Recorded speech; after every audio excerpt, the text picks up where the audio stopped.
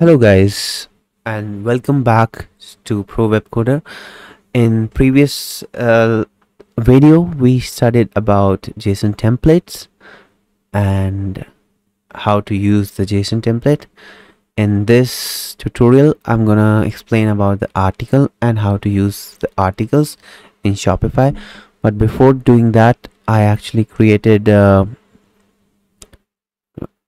the backend I created few blocks, like 2 to 3 blocks, so that we are able to show the articles. So how it works is we have this blog posts. These are called articles, and let me actually add another image just for now. So let's add this one and save it. And also I did add one more thing. I added a menu at the top. So the menu would be like, it's just, I'm just gonna add an image of someone. Well, I'll add myself, no copyright issues. So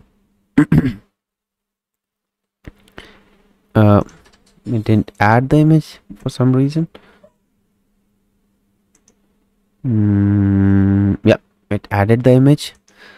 So okay, so these two images are added, blog posts are created with dummy text. Now what? Well, we'll have to see how the blog page looks like. That's we can view this blog post, how it looks like. We have this image and all the text coming up, and let's see how it's coming up. All right, so article template is something which in which basically is a blog post. If you're aware about it, what is a blog? A blog is kind of like it basically the article template renders the article page which contains full content of the article, as well as an optional comments section for customers. So yeah, so it will have the article, and we can have a comment section in general, although it's used in Shopify, but it's not too common. It's good to put blog post. Why? Because it's good for search engine optimization. In the blog post we can add good keywords, so that's why blog posts are included, and is a very good way for organic search engine optimization, or organic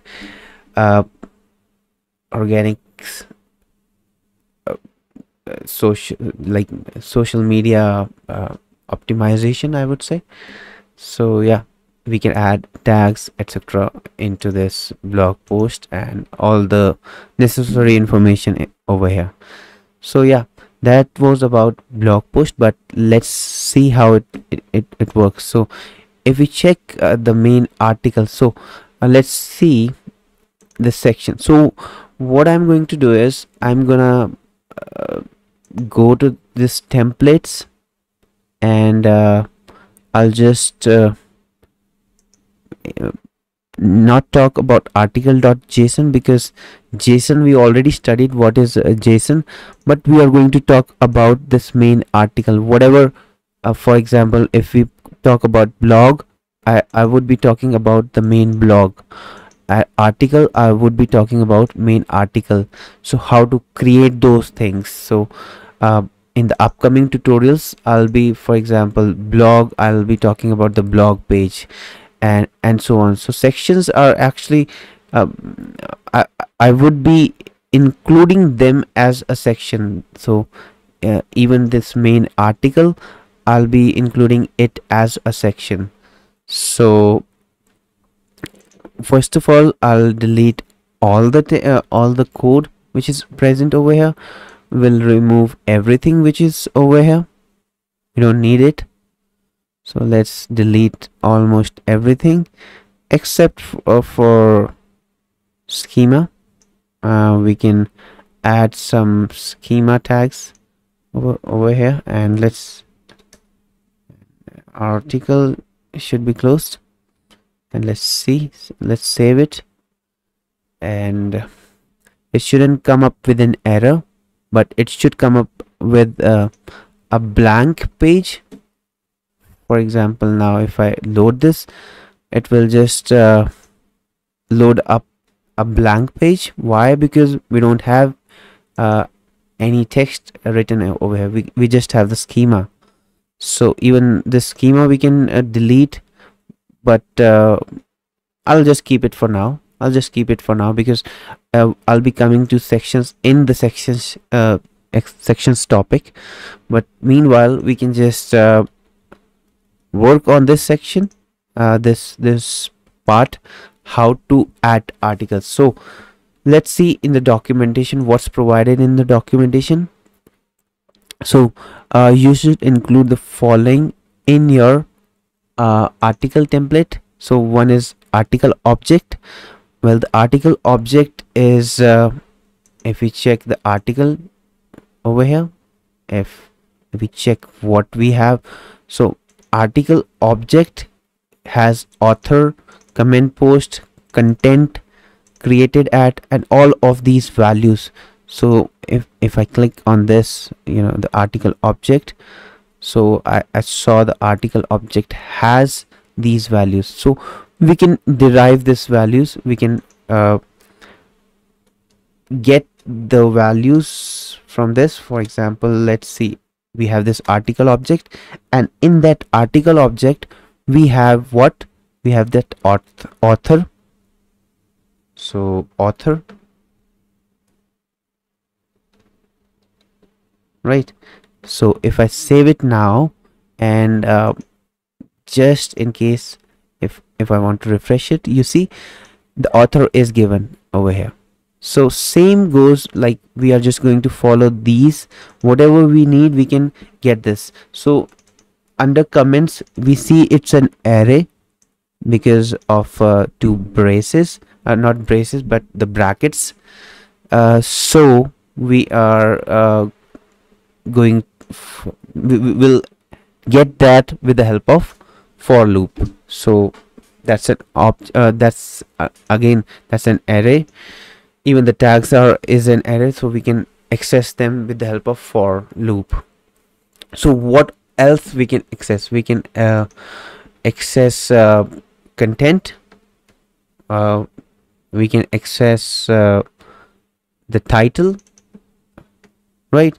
How we can just access the title? So first of all, we can arrange it in a proper way.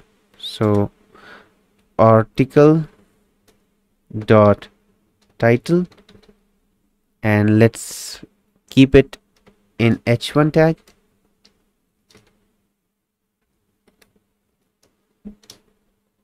Let's arrange it.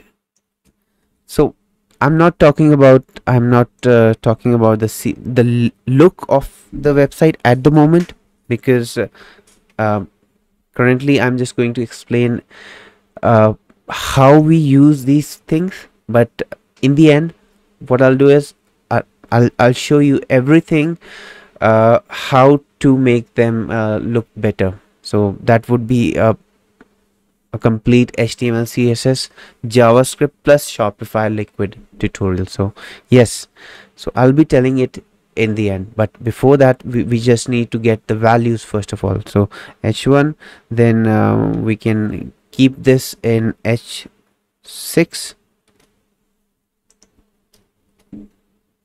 and close this h6 tag. And now we want paragraph, and under paragraph we have article dot content. We can get article dot content, and we can again close the paragraph. So let's see what we get over here. Okay, so we have this article dot content title and author. All right. Now if I also want the image, so let's see, the image is again an object, so we can get the image. For example, I'll get the image first, so I'll use the let's see, let's add article dot image, and it should be image URL, and we get the image with this. Let's see. Okay, we have two pipes over here, so my bad. So let's see if we get the article.image URL. Yes, we did, and we should wrap it in image tag, right? And again, we have two pipe symbols. We can remove that pipe symbols, but now let's see if we have this. Yeah, we have the image, the blog title, the blog content, and the name of the author. Now if we want like there should be a comments form also, so for that we'll use this provided by Shopify itself. So let's add it inside a div. Let's, I think so it's already given in inside a div, so we can add it div class equal to form comments, right?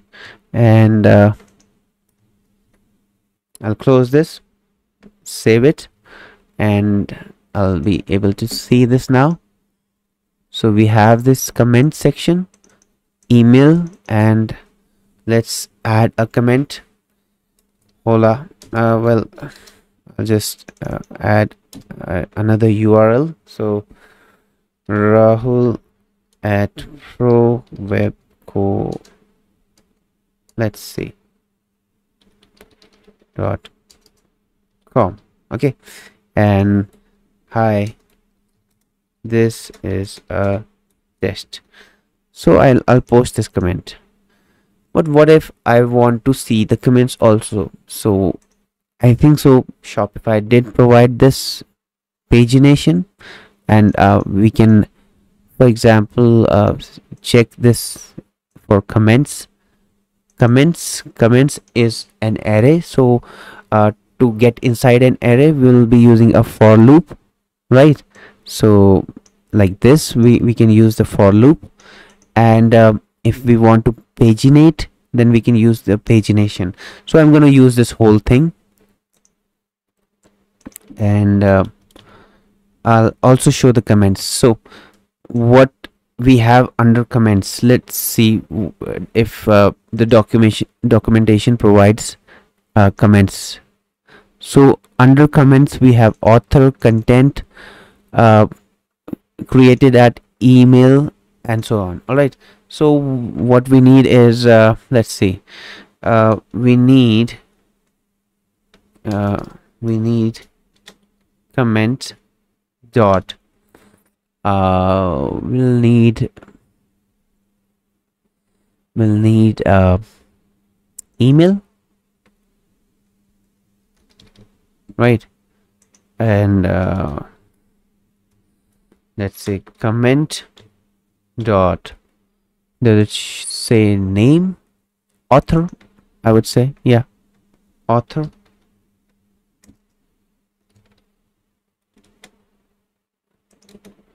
Then I need comment dot content, and if I save this, I'll be able to get the comments.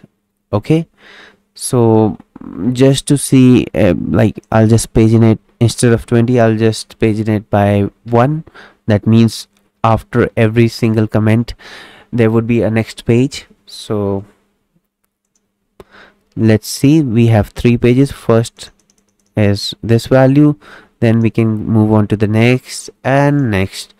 So we have this mini structure created. Although it's not super good looking, but it's the base skeletal which is there. And